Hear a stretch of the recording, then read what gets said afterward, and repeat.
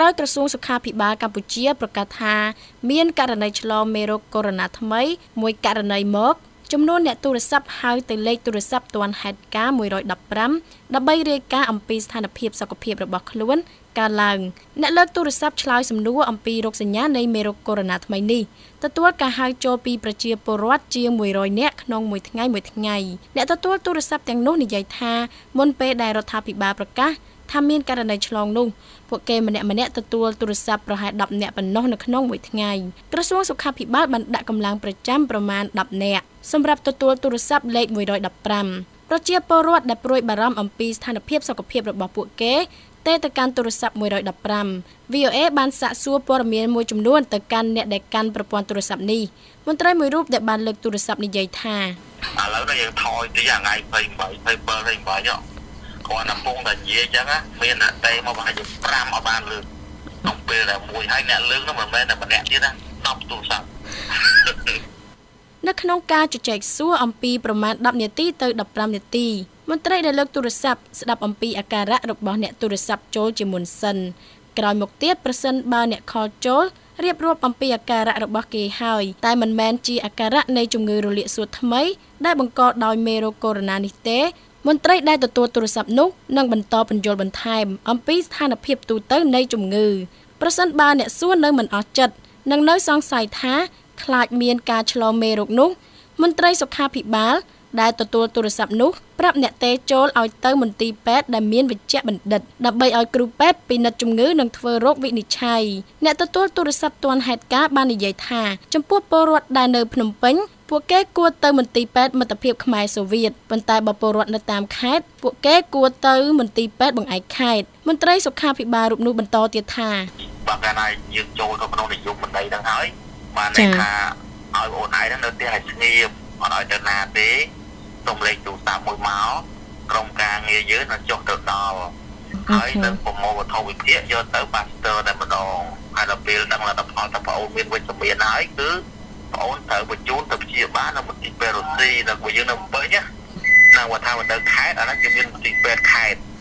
លោកបន្តថាអ្នកដែលស្ថិតនៅក្នុងការសង្ស័យមិនត្រូវទៅមន្ទីរពិសោធន៍ដោយខ្លួនឯងទេតែត្រូវរាយការណ៍ទៅមន្ត្រីសុខាភិបាលដែលគេនឹងមកយកសំណាក់ហើយអ្នកមានការសង្ស័យថាមានមេរោគនោះត្រូវនៅចាំលទ្ធផលក្នុងកំឡុងពេលដែលពួកគេស្ថិតនៅក្នុងការសង្ស័យពួកគេគួរនៅដាច់ដោយឡែកនៅក្នុងបន្ទប់មួយនៅមន្ទីរពេទ្យដោយមានបុគ្គលិកសុខាភិបាលមើលថែទាំសំណាក់ដែលគេយកមកពីកំហាក់និងសំណល់នៅក្នុងផ្លូវដង្ហើមត្រូវបញ្ជូនទៅកាន់មន្ទីរពិសោធន៍នៅវិទ្យាស្ថានប៉ាស្ទ័រតែមួយគត់ហើយវាត្រូវការរយៈពេល24ម៉ោងទៅ48ម៉ោងដើម្បីទទួលលទ្ធផលមន្ទីរពេទ្យមិត្តភាពខ្មែរសូវៀតលោកវេជ្ជបណ្ឌិតញីមេងបានប្រាប់ VOA ថាមកទល់ពេលនេះនៅមន្ទីរពេទ្យនេះទទួលបានវត្ថុសំណាក់ដើម្បីធ្វើតេស្តរោគមេរោគកូវីដ ចំនួន7ករណីដែលមានលទ្ធផលអវិជ្ជមានទាំងអស់លោកថាពុំអាចផ្ដល់ព័ត៌មានថាមានប៉ុន្មានអ្នកជនជាតិចិនប៉ុន្មានអ្នកជនជាតិខ្មែរនោះទេលោកវេជ្ជបណ្ឌិតមួយរូបទៀតដែលបម្រើការនៅមន្ទីរពេទ្យមិត្តភាពខ្មែរសូវៀតដែលមិនចង់បង្ហាញអត្តសញ្ញាណដោយលោកថាលោកមិនមានទូនាទីក្នុងការផ្ដល់ព័ត៌មានបានបញ្ជាក់ថាមកទល់ពេលនេះលោកពុំឃើញមានការសង្ស័យថាមានមេរោគនោះទេចំពោះក្រុមប្រជាពលរដ្ឋដែលចូលមកពិនិត្យជំងឺទូទៅនៅមន្ទីរពេទ្យនេះលោកបន្តថាមានលក្ខខណ្ឌ2ដែលលោកក៏ដូចជាវេជ្ជបណ្ឌិតផ្សេងទៀតនឹងបញ្ជូនសំណាក់ពីអ្នកជំងឺទៅពិនិត្យទី1ក្នុងករណីដែលអ្នកជំងឺមានបញ្ហាផ្លូវដង្ហើមធ្ងន់ធ្ងរនិងទី2ប្រសិនបើអ្នកជំងឺមានប្រវត្តិដំណើរឆ្លងកាត់ប្រទេសចិនមកទល់ពេលនេះក្រសួងសុខាភិបាលពុំទាន់ប្រកាសថាមានការឆ្លងករណីផ្សេងទៀតក្រៅពីករណីដំបូងដែលត្រូវបានរកឃើញនៅខេត្តព្រះសីហនុនោះទេក្រោយពិភពលោកប្រកាសអាសន្នក្រសួងសុខាភិបាលបានអះអាងថាប្រព័ន្ធសុខាភិបាលខ្លួនរឹងមាំនិងឆ្លើយតបវិធានការការពារមិនឲ្យមានការរាតត្បាតបន្តមកទល់ពេលនេះអ្នកដែលស្លាប់ដោយសារមេរោគកូវីដ ថ្មីនេះមានចំនួនប្រមាណ360នាក់ហើយអ្នកដែលឆ្លងមេរោគនេះមានចំនួនជាង17300នាក់មេរោគនេះបានរីករាលដាលទៅដល់ជិត30ប្រទេសអង្គការសុខភាពពិភពលោកបានប្រកាសថាមេរោគកូវីដ ថ្មីជាអាសន្នរបស់ពិភពលោកនិងក្រានរំលឹកឲ្យប្រទេសនានាចាត់វិធានការក្នុងស្រុករៀងៗខ្លួន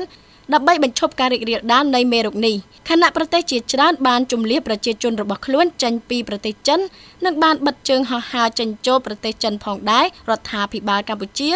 ថាខ្លួនមិនផ្លាស់ប្ដូរជំហររបស់ខ្លួនទៅលើការបិទជើងហោះហើរពីខេត្តផ្សេងៗនៃប្រទេសចិន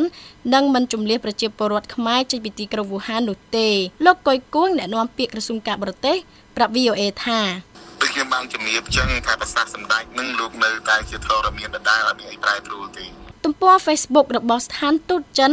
ដែលបានដកស្រង់សម្ដីលោកឯកអគ្គរដ្ឋទូតចិនប្រចាំកម្ពុជាវ៉ាងវ៉ាន់ធៀនបាននិយាយកោតសរសើរកម្ពុជាក្នុងការឆ្លើយតបទៅនឹងជំងឺរលាកសួតថ្មីដែលជាអាសន្នរបស់ពិភពលោកហើយលោកបានរំលឹកឡើងនៅប្រសាសន៍លោកនាយករដ្ឋមន្ត្រីហ៊ុនសែនដែលបានថ្លែងនៅក្នុងសន្និសីទកាសែតមុនពិភពលោកប្រកាសអាសន្នលើមេរោគកូវីដ -19 ថ្មីនេះលោកវ៉ាងវ៉ាន់ធៀននិយាយថាមានតែវាយកបក់បោកខ្លាំងទើបអាចដឹងពីភាពស៊ូទ្រាំនៃស្មៅមានតែក្នុងកលៈទេសៈនៃការលំបាកទើបស្គាល់មិត្តភ័ក្តិពិតប្រាកដហើយលោកបន្តថាប្រទេសកម្ពុជាជាមិត្តដាច់ថែបនៅប្រទេសចិនយ៉ាងពិតប្រាកដមែនរាយការណ៍ពីរាជធានីភ្នំពេញខ្ញុំខាន់សុគមនោ VOA